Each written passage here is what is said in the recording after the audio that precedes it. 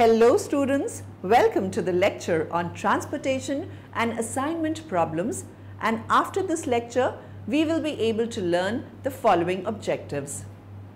Recognize variants of the transportation problem. Give details of complete enumeration method. Give details of transportation method. Explain transportation simplex method.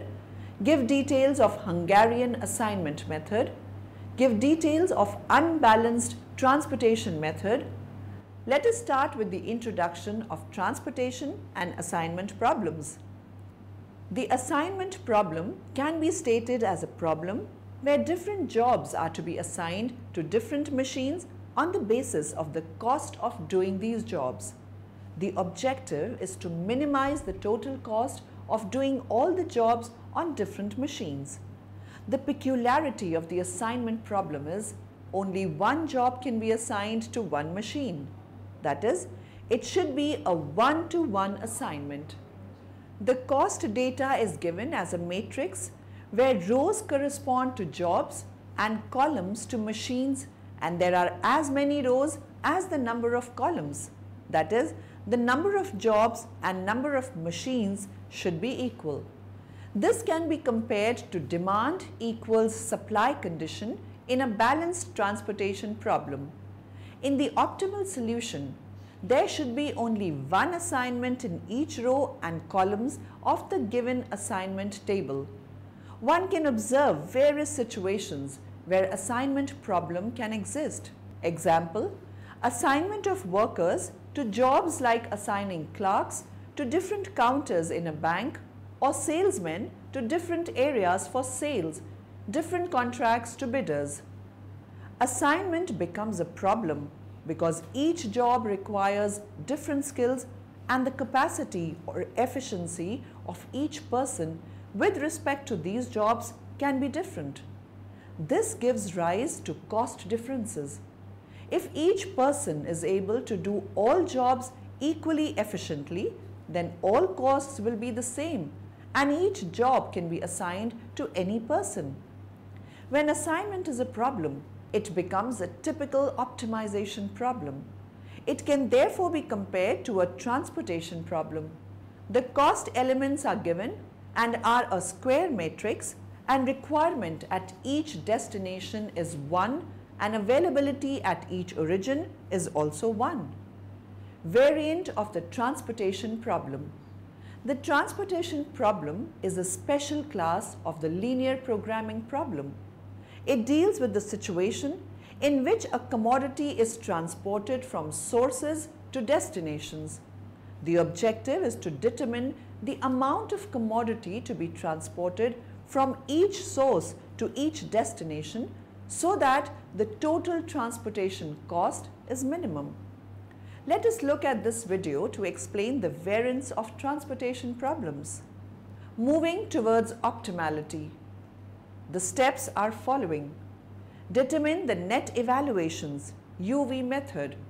Since the net evaluation is 0 for all basic cells, it follows that Zij minus Cij is equal to Ui plus Vj minus Cij for all basic cells Ij.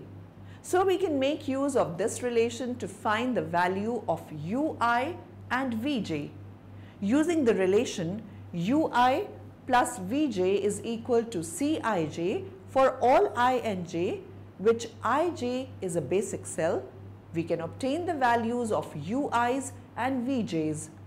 After getting the values of Ui's and Vj's, we can compute the net evaluation for each non-basic cell and display them in parentheses in the respective cells. Selection of the electing variables. Choose the variable XRS to enter the basis for which the net evaluation ZRS minus CRS is equal to max Zij minus Cij is greater than 0. After identifying the entering variable XRS, form a loop which starts at the non-basic cell Rs connecting only basic cells. Such a closed path exists and is unique for any non-degenerate solution. Allocate a quantity theta alternately to the cells of the loop, starting plus theta to the entering cell. The value of theta is the minimum value of allocations on the cells having minus theta. Now compute the net evaluation for new transportation table and continue the above process till all the net evaluations are positive for non-basic cells. Decency in transportation problem.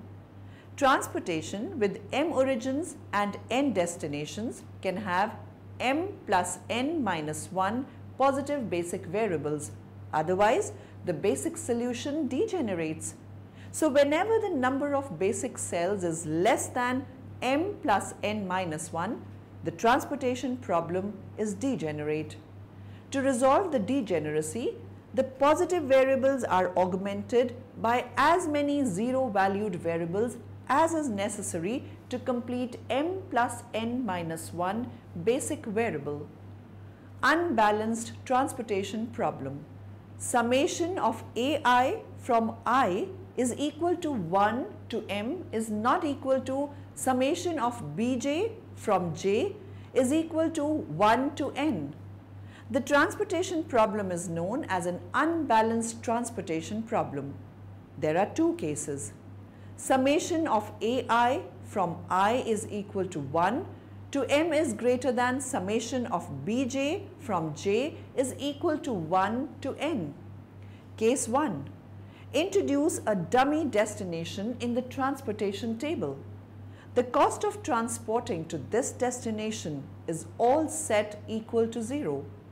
The requirement at this destination is assumed to be equal to summation of ai from I is equal to I to m minus summation of bj from j is equal to 1 to n.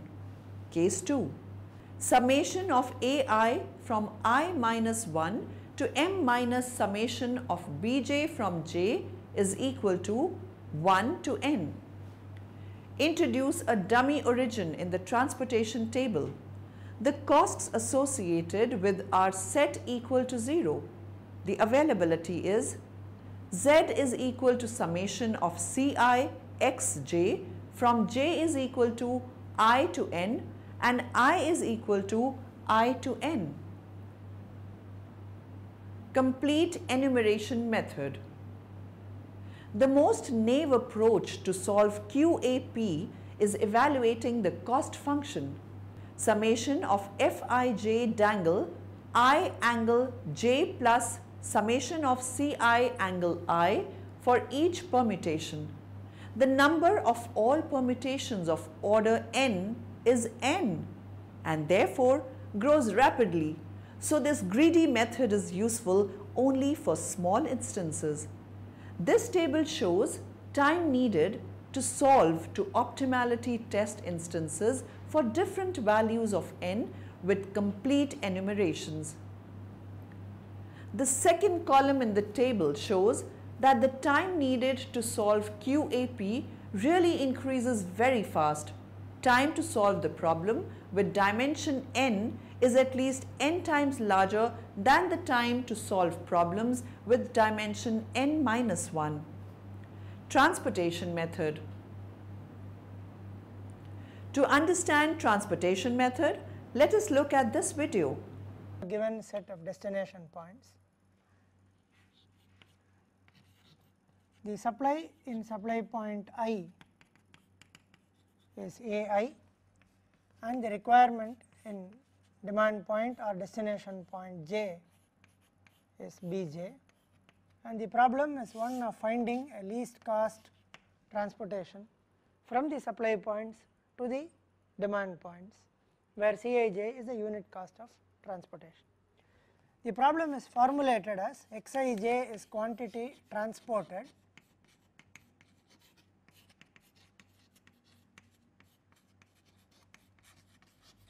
from supply point I to destination point j. The objective function is to minimize the total cost of transportation Cij, Xij, subject to supply constraints. So, for every supply point, total quantity that leaves the point should be less than or equal to what is available. So, Ai is the quantity available in supply point I, and as far as every demand point or destination point is concerned, is greater than or equal to Bj for every j. Xij is greater than or equal to 0. Now, this is a linear programming problem, but we will not be solving this directly using the simplex algorithm. We will see that this problem has some more structure which we will try to exploit and use an algorithm which is a slightly different version of the simplex algorithm. Now, sigma Ai represents the total availability and sigma Bj represents the total requirement. So, if sigma Ai is greater than or equal to sigma Bj, which means the total availability, which is the sum of all these, is more than what is required, then it is possible to transport the entire requirement such that the demand of every destination point is met. If sigma Ai is strictly less than sigma Bj, which means that the total availability is less than the total requirement, then obviously all the requirement cannot be met. So, we right now assume that sigma Ai is greater than or equal to sigma Bj, so that the requirement of all these points are met. The next thing would be, assuming that the total supply is more than the total demand, we will be sending quantities from each of the supply point to one or more of the destination points, so that we meet the demand as well as minimize this transportation cost.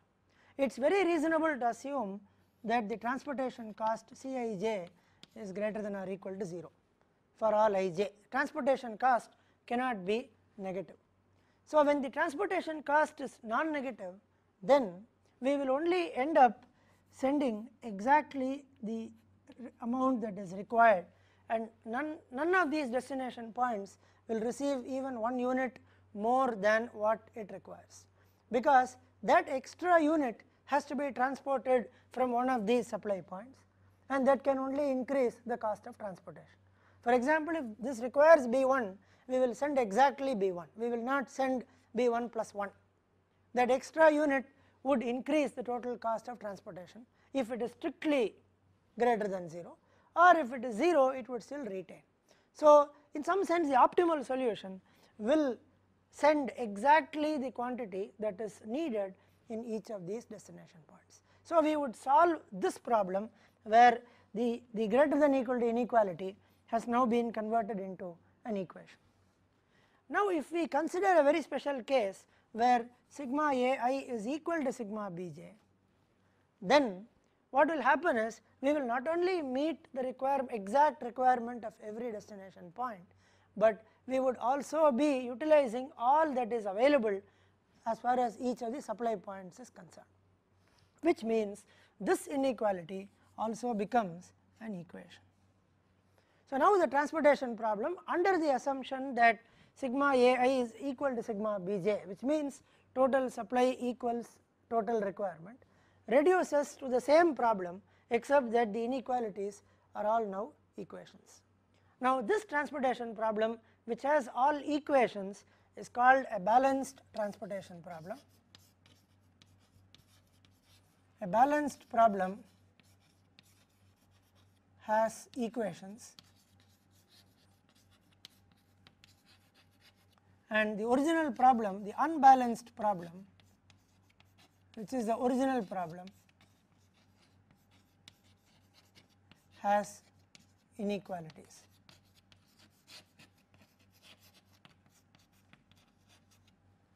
So, now we have defined two types of transportation problems.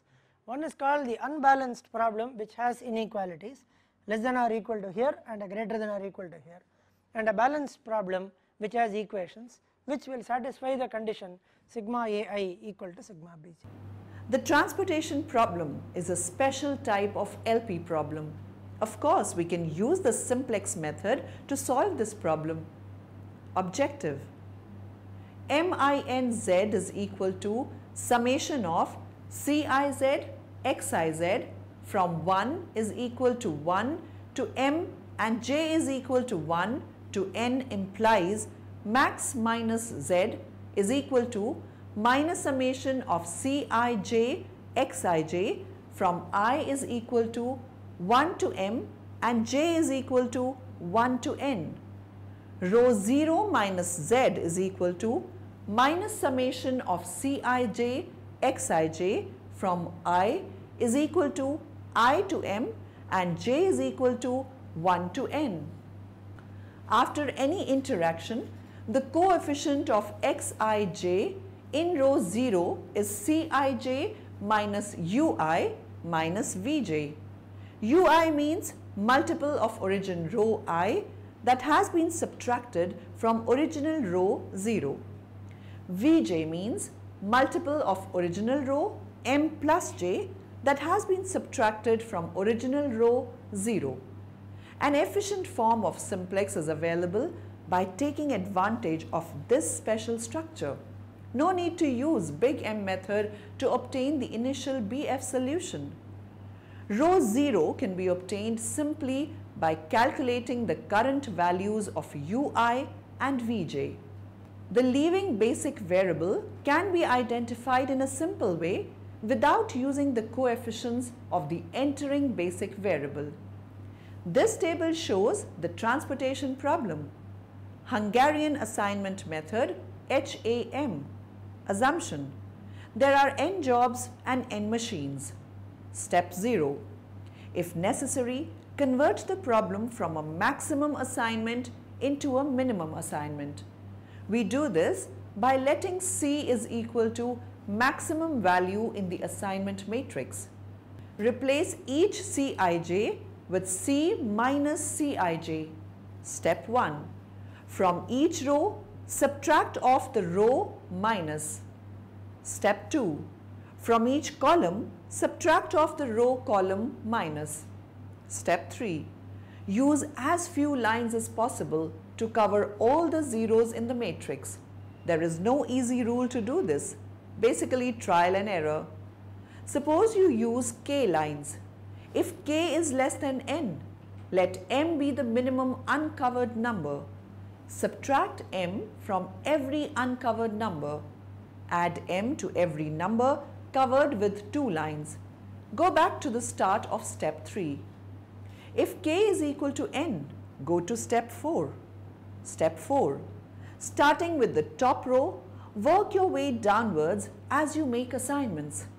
An assignment can be uniquely made when there is exactly 1 0 in a row. Once an assignment is made, delete that row and column from the matrix. If you cannot make all n assignments and all the remaining rows contain more than 1 0, switch to columns.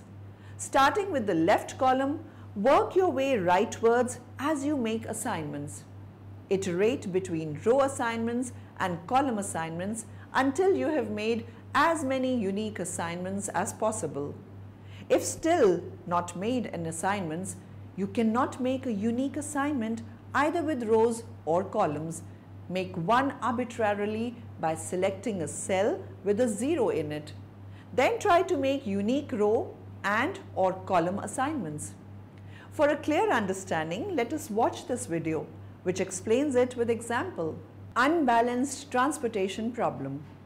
So far we have assumed that the total supply at the origins is equal to the total requirement at the destinations. Specifically, summation of total supply at origin Si from I is equal to I to M is equal to summation of total requirement at destination Dj from J is equal to 1 to N. But in certain situations, the total supply is not equal to the total demand. Thus, the transportation problem with unequal supply and demand is said to be unbalanced transportation problem. How we can solve the unbalanced transportation problem? If the total supply is more than the total demand, we introduce an additional column which will indicate the surplus supply with transportation cost 0. Similarly, if the total demand is more than the total supply, an additional row is introduced in the table, which represents unsatisfied demand with transportation cost 0. The balancing of an unbalanced transportation problem is illustrated in the following example. Summary. Now in the end, let us summarize what we have learnt in this lecture. The assignment problem is a problem where different jobs are to be assigned to different machines on the basis of the cost of doing these jobs. Transportation problem deals with the situation in which a commodity is transported from sources to destinations. The cost data is given as a matrix where rows correspond to jobs and columns to machines. Assignment becomes a problem because each job requires different skills and the capacity or efficiency of each person with respect to these jobs can be different. A feasible solution to a transportation problem is basic if and only if the corresponding cells in the transportation table do not contain a loop.